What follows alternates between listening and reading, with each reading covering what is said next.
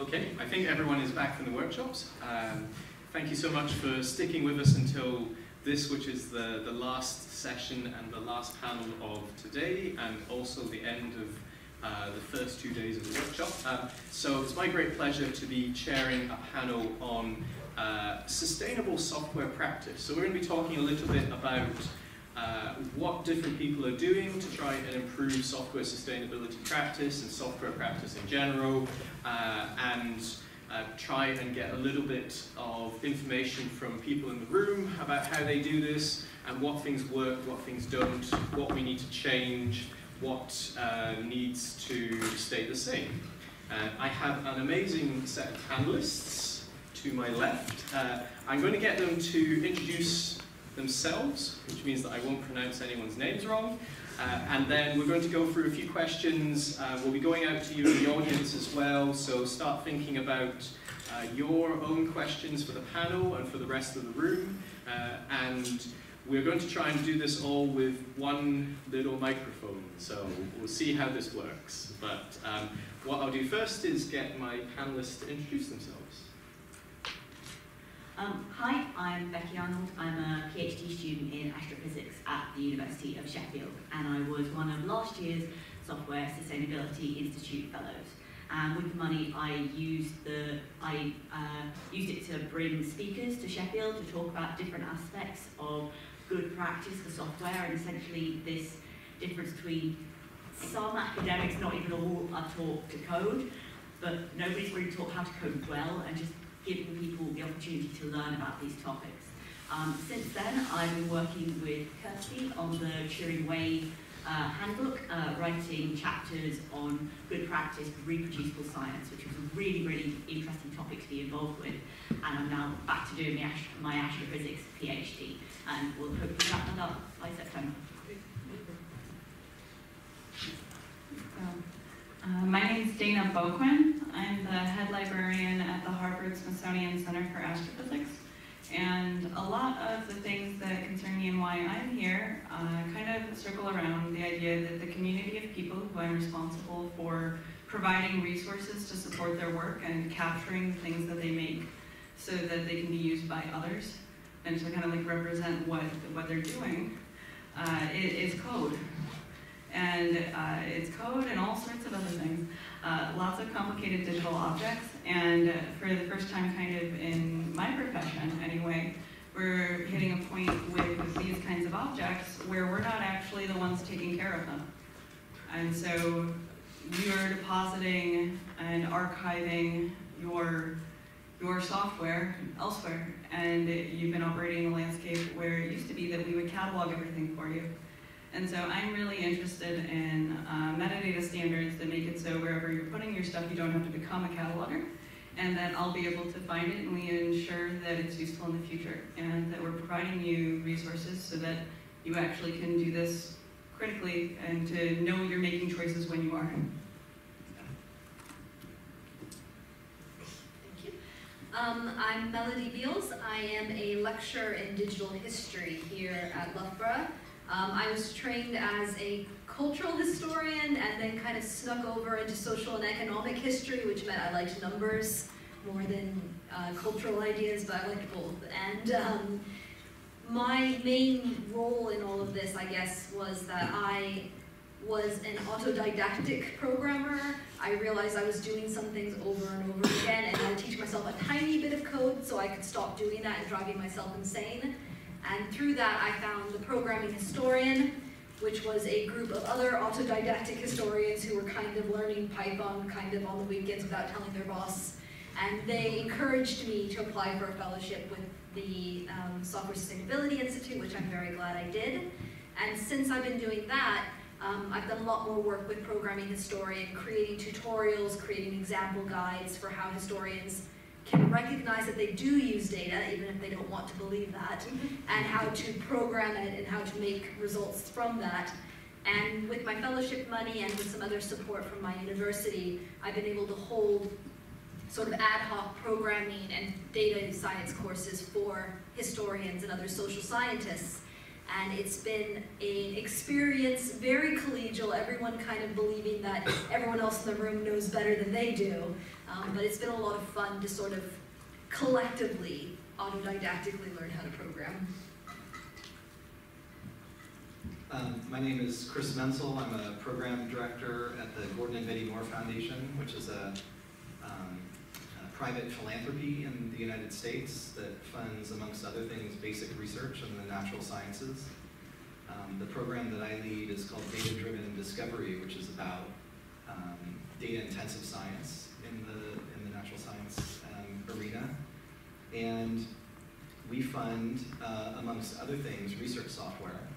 And the big difference between the kinds of funding that we provide and, say, government funding is that we tend to fund once, maybe 1.5 times a project, and so we're seen as more of a kind of seed or catalytic funder rather than a sustained funder.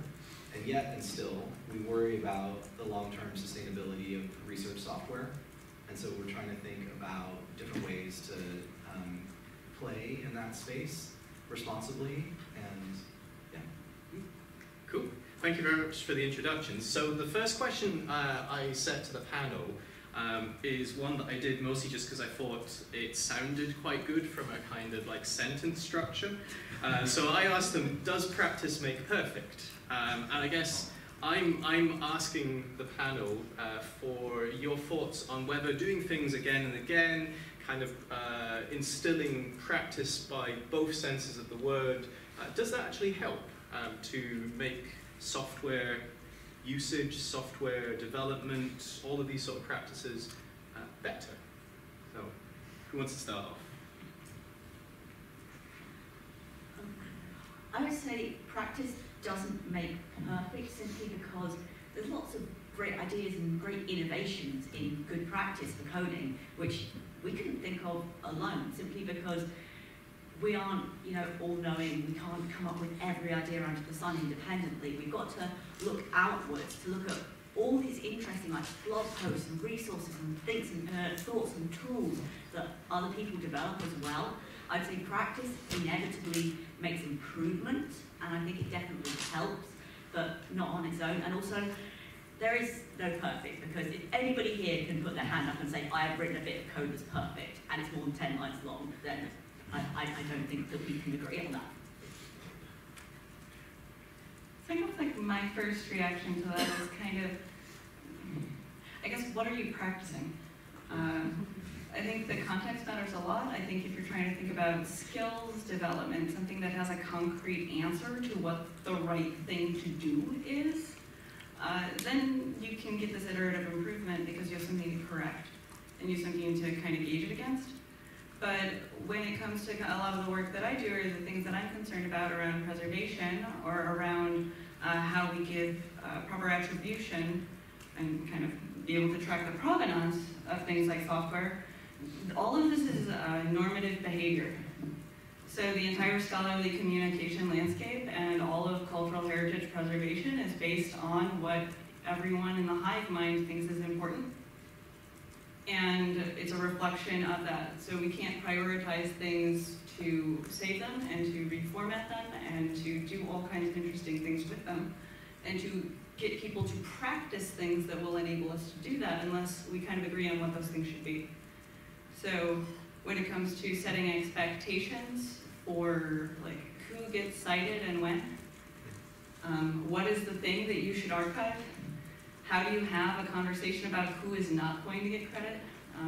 If the thing that is your normative practice, and to give credit, is to not directly point at the code itself, but to point at things like papers, even if you're doing the practice again and again and again, all you're doing sometimes is reinforcing behaviors that kind of self-select in a lot of ways for the kind of landscape you're operating in where you see these problems. And so if in the future what you want is like much more equitable kinds of ways of thinking about different ways people contribute to the scientific enterprise, you have to change the thing that you're practicing, and then you have to do it enough so that no one is thinking about it anymore. So I think, depending on what it is you're trying to do, a lot of practice might help, but please think critically about what you're practicing. I think I'm going to do a variation of that, and I really agree. I think for the social sciences and specifically for the humanities, the idea of programming and good, clean data science was really difficult because it wasn't something we did all the time. It wasn't something we even did on like an annual or biannual basis. It was something that you'd go to a conference and there'd be a session on it, and you'd go, wow, that's neat. I will never think about this again. But it was a great presentation. And that became kind of the norm. And there was a couple of us that were weird and decided to seek out tutorials and kind of mash things together and figure things out very badly. But what I found is that through sheer annoying force of bringing it to people's attention over and over again, you can practice that kind of cultural change. So an idea that was brought up last collaboration workshop, I think by James Baker, was an idea that having a single workshop or a single session wasn't the most effective way of having his library carpentry program, and that actually doing a weekly session was more useful because people could get a little taste of it, go away, think about it, and come back. So at Loughborough, I had a weekly Python class. We didn't get very far in any particular week, but everyone would come together every week for 50 minutes or so, move along a little bit further in the Jupyter notebook, and act very collegiately, and it kind of reinforced that idea that yes, for half an hour a week, I will actually try and do this. And I don't know if anyone's research programs have changed because of it, but at least they all feel now that it's something that is part of their lives and they can understand it, and it's not a one-off. They can just figure out and let go. Yeah, not too much to add. I kind of love and hate the phrase. On the one hand, the practice is such a great way to just point out that you're never done and that you just need to continually refresh and refine, and there's so much about software that requires that kind of consistent, ongoing work that's required. But practice, especially if you use it kind of musically, also seems to mean that you're kind of going for a goal or like a level. Yeah. And the problem is that those goals keep moving, as others have pointed out. That the goalpost for what it means to be sustainable research software in 2008, when I started in this arena, to now is just completely unrecognizable. So what would have been totally sufficient in 2008 now is just the beginning of things. I mean, we're talking about unit testing and continuous integration. These were things not even on the roadmap for research software a decade ago. Yeah. So I think all of your answers kind of point to this, both this thing of there are some things for which there's an iteration, and because you have an idea of the goal that you're trying to get to, you can see whether you're improving towards that goal. And then there are other things where repeating something will not actually help, either because the goalposts have moved or you don't know where the goalposts are to start with. What do other people think about this? So does this practice help? Practice is certainly very important, and I would contend perfection is one, impossible, but two, actually undesirable. A bit controversially, because if you've got practices that are so restrictive that it restricts for innovation, that things never go wrong, you can't try new stuff, what you're actually doing is you're locking down what you can actually do, be it data science or software development, whatever it is. So it's okay to let stuff go wrong. It means you're testing the boundaries, and it gives you the elbow room to be more creative in what you're trying to achieve. Has anyone got any examples of where practice went wrong, but ultimately that was a benefit? Because this is something that we're often told, yeah. Well, I can give you an example of a non-coded one, but, yeah. But I think it's a state thing, I have been practicing doing backstroke swimming. Turns out I've been practicing it completely wrong because I don't know how to do backstroke. So I'm now very good at doing something on my back and swimming. So this is what we need to be careful with the practice. If you don't, going to sort of Donald Rumsfeld, if you don't know what you're doing wrong, you don't know what you're doing, practicing isn't helping, it's just really.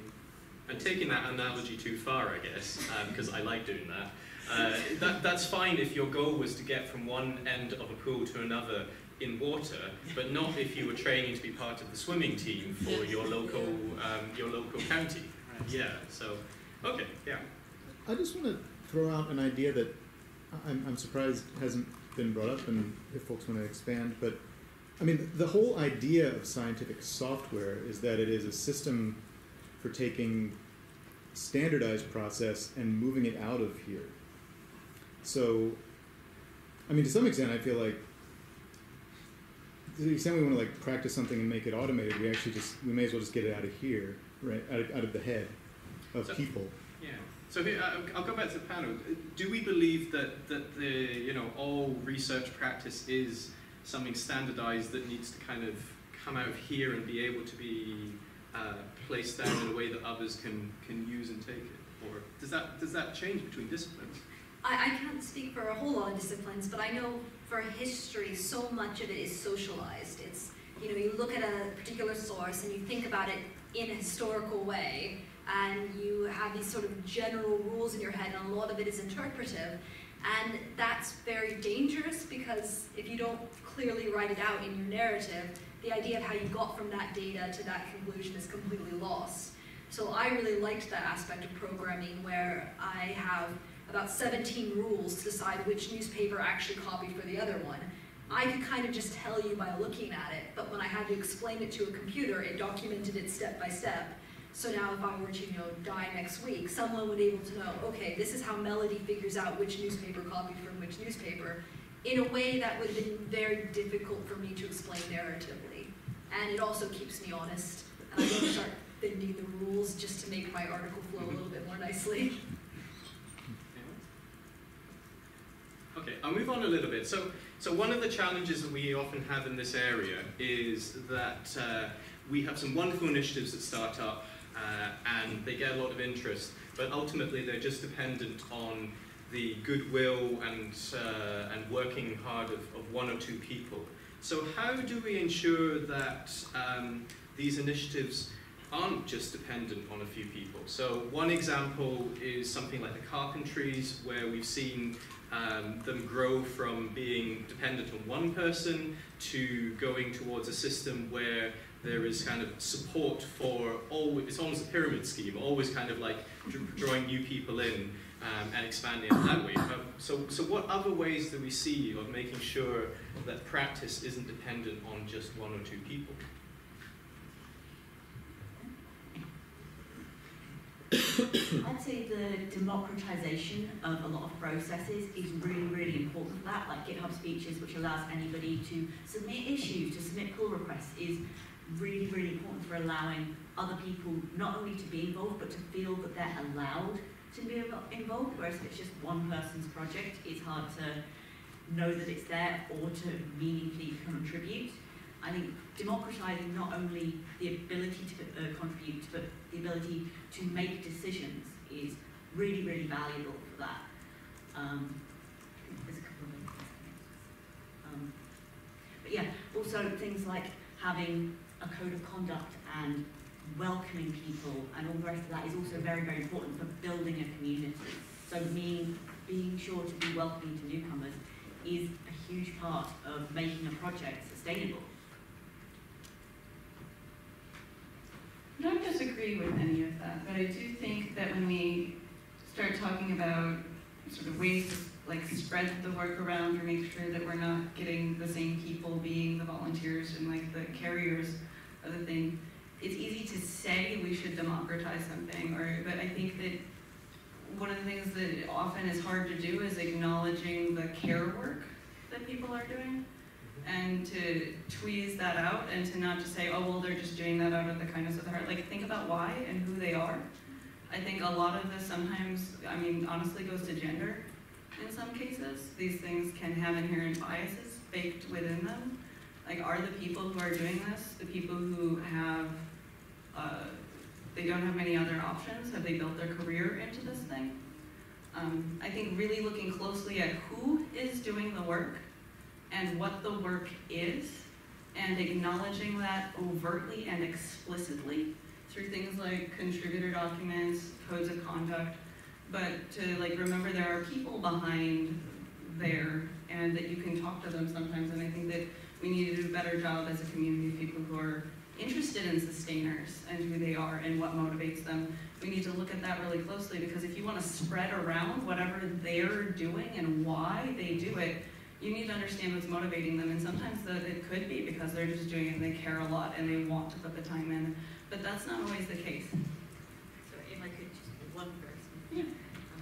Yeah, I totally agree with that. I just think there's been some really interesting work on software citation. I think that was actually one of last year's Hack Day projects, which is trying to develop more standardized tools for that. I think that if we can get to a point where software citation becomes much more mainstream and much more recognized as currency, both by institutions and funders, I think that would be a big step forward in making sure people get the credit, which also makes a greater incentive, which makes it more sustainable. Thanks. Of course, we're talking about a lot of different types of software. The software that's written by a postdoc, doing her work in someone else's lab. Software that's already beyond the best factor of one, that has multiple people working on it, but everyone is a user. There's no users outside that. And actually, ERSI, as Dan's mentioned before, has a kind of category list of software stages. And I'm sure there's others, but this notion that to answer this question, you kind of have to answer it for every level. So how you get, I think the most kind of critical bit is to get beyond just a solo developer. What does it take to get a project kind of beyond the best factor of one? And I think for that, it has a lot to do with the culture in which that software is built. Yeah. So let's take the example of a postdoc in someone else's lab. The lab head then has a lot to do with what the norms are of the work that's being done, including building software. And if the lab head doesn't treat software the way that they might treat other research activities, in other words, doesn't ask to see the code as it's being written, the way that they might want to look at data as it was being gathered, or chat about the process and the methods that they are using. I think that's where things start going awry. And this we hear over and over again, that a postdoc leaves with code that is now not usable by anyone else. Well, that's not the postdoc's fault. Yeah. That's the lab head's fault. And so the bigger challenge is, how do you change the practice of people who are doing quite well, thank you. And I would really love some answers to that. Yeah, does anyone have, yeah? I think what we're sort of converging is starting to make code review part of something labs do. Talking about practice making perfect, personally I think more eyes on your code is what's going to get it closer to perfect or better. Yeah, trying to include code reviews as part of something labs do, not just a journal club. Yeah. It also would address things like reproducibility. It's amazing how many times I think, yeah, I've totally documented all dependencies are there, and I go to my collaborator and say, look what I've built for you. You can just clone it and install it and run it, and straight away egg on my face. Yeah. Until that one more person runs your code, you just have no idea what the quality of it. So yeah, more eyes on the code, I would say, is better practice. We could say. I was just going to say that I think one thing about the culture and the democratization and extra eyes as well is this idea that we have to remember that culture and all of this is based on human connections. And the idea, I like the idea of the sort of friendly pyramid scheme. The idea that, I'm here because James Baker invited me, and he was here because Alice Trimble invited him. And it's the more people you can kind of bring into your circle that are, a little bit interested in it, and maybe giving an eye on it, they bring more people in. And it doesn't have to be 100% committed all the time, but if you're kind to other people, it encourages them to be kind, not just back to you, but to a wider circle as well. And it can be really hard sometimes to say, like, they're not doing it right, they're being horrible. But if you're kind and you develop a society of sort of kind people around you, you're going to be more successful, and it's going to work out better in the long run, rather than trying to necessarily browbeat people who have bad practice. Just let them fail and succeed through kindness. Yeah, I'll come to you in a little bit. I think that's something that I've experienced myself. I work a lot with volunteer organizations, and one of the things that I've noticed there is that it is about this kind of, it's the kindness, but it's also about trust. So the best way of growing out a volunteer organization is around giving people responsibility and trusting them to do things, even though you know that they will fail many times in doing that, but drawing them in because of that, and then they draw on their friends, and then the supportive environment continues, and you can then take a step back and say, all right, this is big enough for people to do on their own. Yeah, I think I'm just going to talk around that with an example now. Brilliant. So combining those two things, I think, is really powerful. Once you have a framework in which you operate, where you have, say, issues on Git and all that, now you know who is involved, and you can spot the people who are your tangential users, who are probably sat there thinking, this isn't my thing, I'm intruding on a private club here. If you reach out to those people, you're only going to get love back, right? Please help me review this thing. Hey, random user, I don't even know who you are. Please come and look at this review, right? I Yes. think, Okay. Do you want to say something quickly and then we'll go? Yeah. I would say essentially when you've got these communities where you're trying to invite people in, I think the one thing that can be a little dangerous though is not doing that in such a way that you're giving agency by default. So often I see people where there's like a, you know, that this is open. And then you look at like all the rules that you might have to be able to get around, or what you need to do to be able to actively contribute to something. This happens with library software actually a lot when it comes to being able to manage digital collections. Like, oh, this is totally open. You can start your own server and use this and that and the other thing. But the threshold that's set for contributing is very high. And so you haven't actually given people the tools that they need to actively engage, but you've just given them exposure to something. And so You haven't given them different steps up to Yeah. becoming a full collaborator. yeah, just saying like, here, you're welcome is not usually enough Yeah. to kind of get people who aren't already capable of contributing. Yeah. That's the open source licensing fallacy. Yes. Yeah, a bit from another direction. So I spent some time this year on the industry days in the European Union, and everything was about digitization and digitalization in industry. And there were some interesting talks about that the European digital awareness and knowledge is very low, so we need to do a lot of education. And what usually happens is that these people go to school, so you start the education early. And in Britain, sometimes you find the Python club for a 9-year-old. So the question to the panel, do we think this cultural change where we get digital awareness in young people, so when they come to industry is a game changer? So we don't have to worry about, because they come ready, we just have raw diamonds, we have to cut into shape. Is this what happens? Do you think that will help? The digitalization opens up?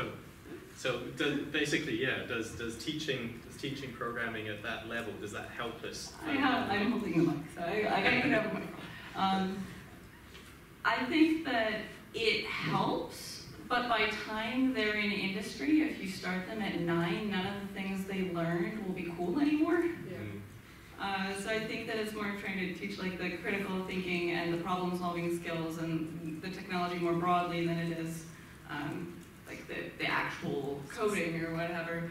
And I think that that's only helpful, again, where you have those places where you have those resources to get those people started. And I feel like that can be kind of like a self-perpetuating system where you're not necessarily, if you rely on that happening at those places, you're going to be actively excluding a lot of places that can't participate in that. So that's not like a solution.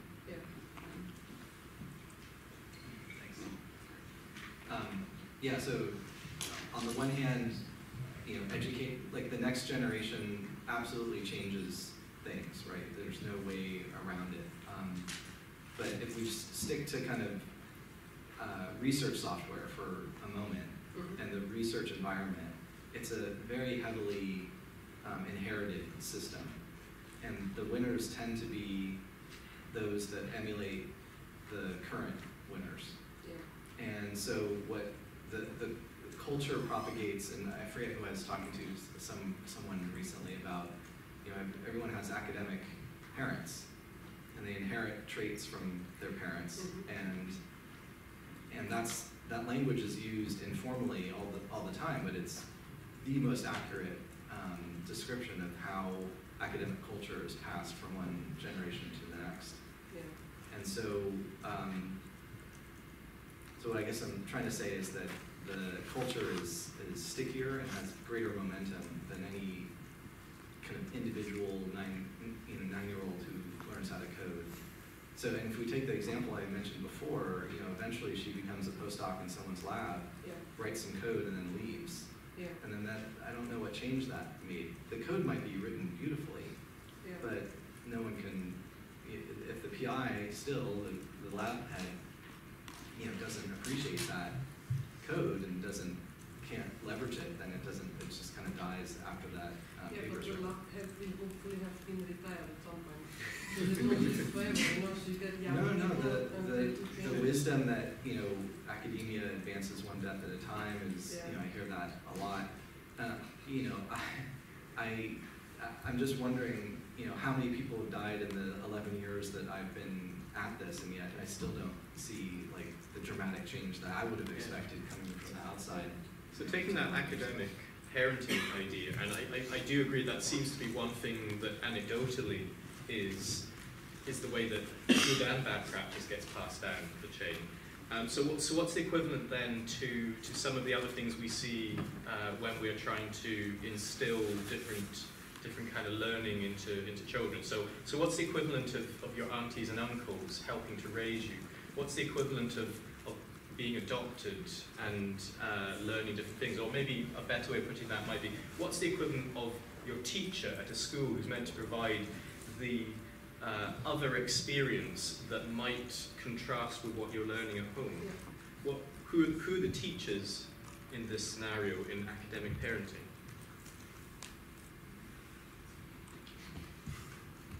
I think. Good answer. I'll come back to you after Daina. Sorry. Well, I think when I heard you talking, the thing that I keep thinking about is who are the children in this scenario in academia? Because I think it's very easy for us to focus on like early career scientists or people who don't necessarily already have that agency. But I mean, at least in my setting that I'm in, there are plenty of scientists and researchers who have inherited code, or they are building using tools that they know aren't ideal, and there aren't really resources or people for them to learn from either.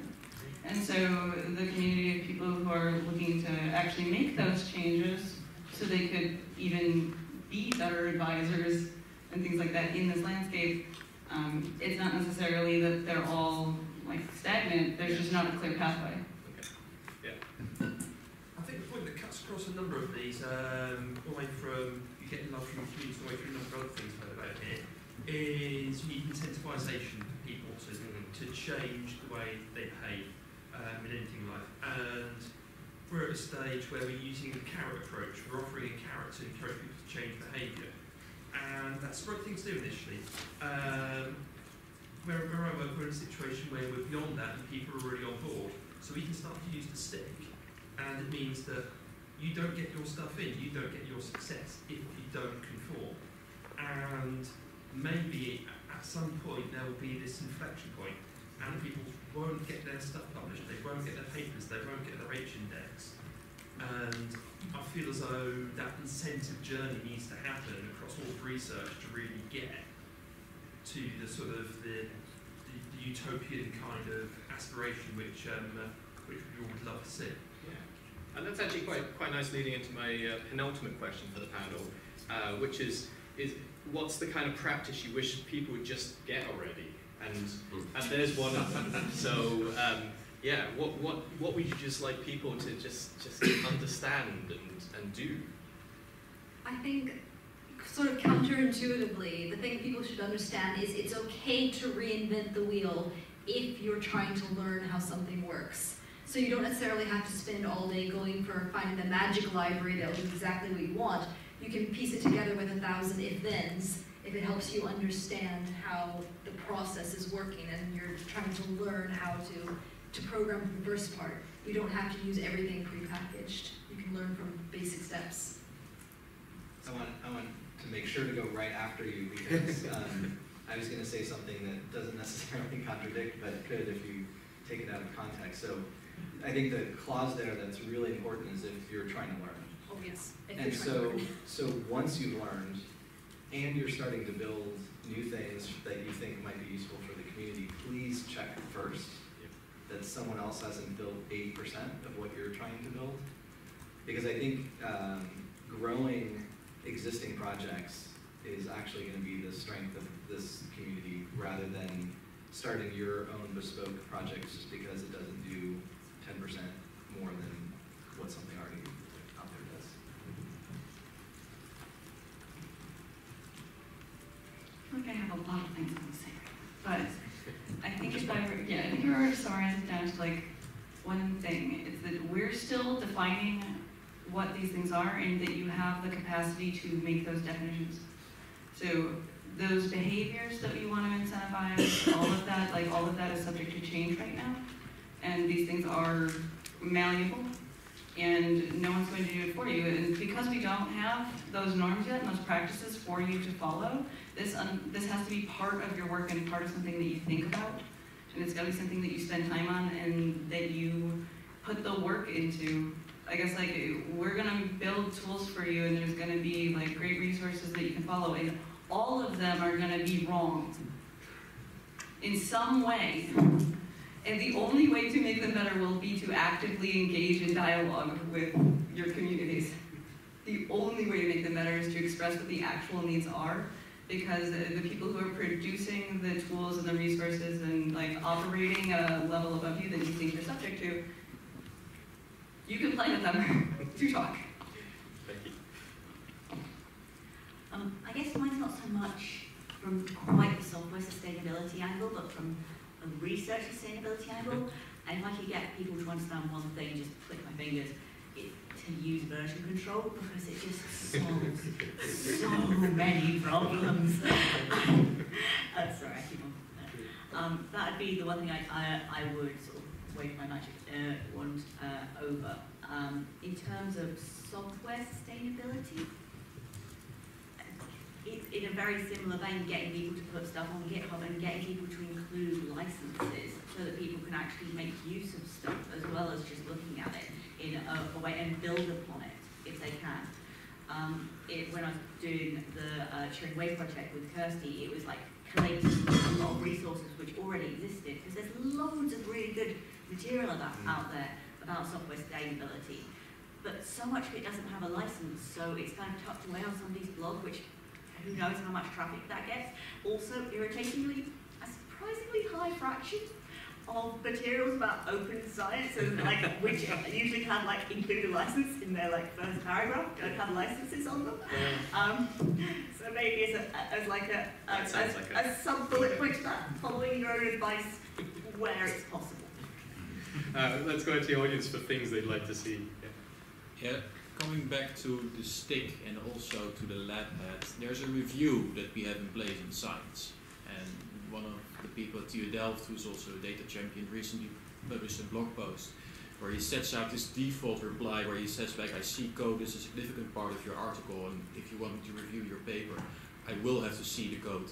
And the thing is, then the stick then lands back to the corresponding author, which is quite often the lab hat. And I think if you want to do this in a more fundamental way, going back to the developer or the grad student or someone who writes code, that's not really what you want to change, because usually they're more than willing to do so, but don't get the accreditation when they do. So perhaps really taking sure that when we review a paper, we take this extra step and ask for the code so that editors are more aware and that lab hats become more aware.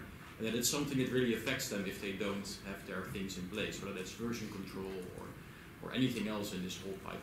Yeah, that reminds me of something that I did with some others who may or may not be in the room around peer review, and kind of a sort of almost a manifesto, an oath that says, as a peer reviewer, ideally I'm aiming to get to the point where I'm a co-author on your work. It's like it's not me versus you. The thing I'd like to change is that for reviewers to be on the side of the author, not on the side of the journal.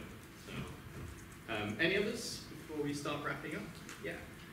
I was just also going to say something in relation to your point about the lab heads, about there being some kind of abdication of responsibility there. I mean, I don't know, lab head, I'm thinking, when you say lab head, I'm thinking like lead researcher, you know, somebody that's got many overlapping projects, and they're kind of just like, okay, you're doing that, you're doing that, you're doing that, and like, I'll meet with you like once a month when I've got time, kind of thing, and we'll have a long rambling like hour and not really move on anywhere, and then I'll just leave you alone for another 3 months, and we won't ever get anything out of this. But I'm like quite far in my career, so I don't really care, you know. But so I think that like even just to have some kind of take a bit more responsibility, like and to be aware of some like methods that might be useful to you, like actually how to conduct stand-ups and things like that actually might make your meetings more efficient, and to actually make a commitment to meet with your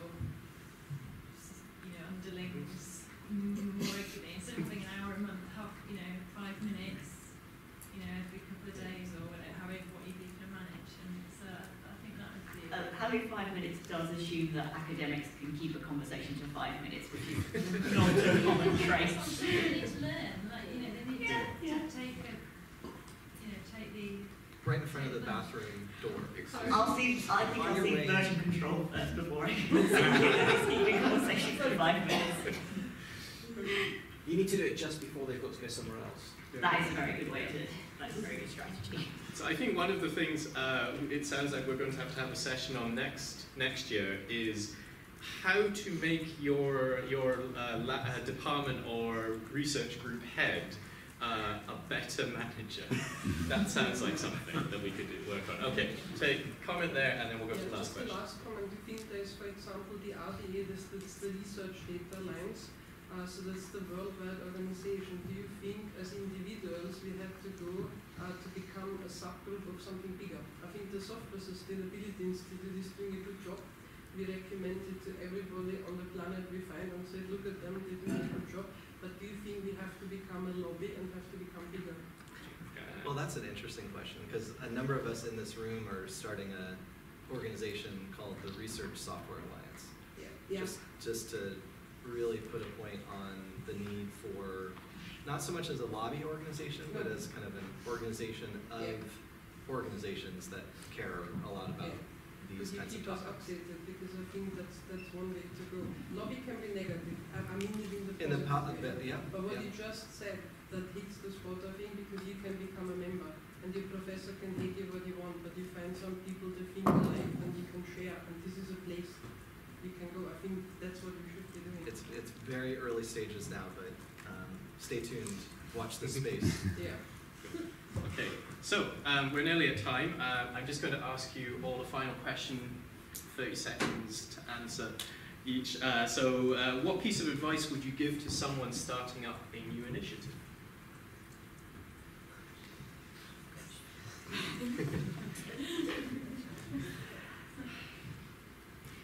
I would say before you actually get started, have the difficult conversation about who will do what and to what ends, and to make that as explicit as possible, because if you wait till the end to try to figure out who's managing what and who's going to get credit for what and who's responsible for what, you're kind of setting yourself up for something that's fundamentally unsustainable, and you're going to wind up giving people work that they never signed up for, or that you don't have like the right manpower for. So kind of getting like a comprehensive accounting of everything before you get going, and to be explicit about it. I would say in sort of Kickstarter fashion that you should try to have iterative goals, to have a very small goal, but plan for your expansive goals as you go along so that you don't ever feel like you go off in a single direction and leave things behind, that you're always being rounded and moving outwards in your goals and your reach, as opposed to getting overexcited and going off in one direction and losing sight of what you originally intended to do. Kind of a generic question, but I'll give a nice generic answer. Be kind to your future self. So put in that extra effort now, not to help others, but just to help yourself later on down the line. Comment your code not so that someone else can read it, but so that you understand what the heck you're trying to do there. For instance. Sorry, quite similar to your answer is just to have some kind of plan, just so that you've got some things that you want to aim for, but maybe not reaching for the stars, but like an idea of a direction you want to go and how you're going to get there and what you're going to need to get there, because otherwise you might end up just sort of going in circles a bit. And even then, even if it doesn't work, doing one small cool thing is still an achievement, and to be okay with that.